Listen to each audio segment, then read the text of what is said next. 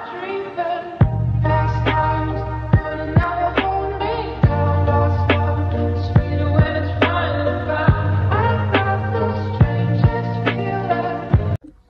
there, today we're going to talk about a few different types of income that we can use to qualify you on your new home. First is overtime. Generally, we can use just 1 year of overtime income for qualifying on a new loan. However, if you start a new job, we'll want to make sure that that guarantee for overtime is included in your contract. Same goes for bonuses.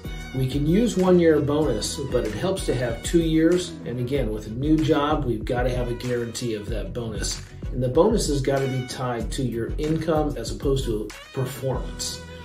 Lastly, we'll talk about seasonal income.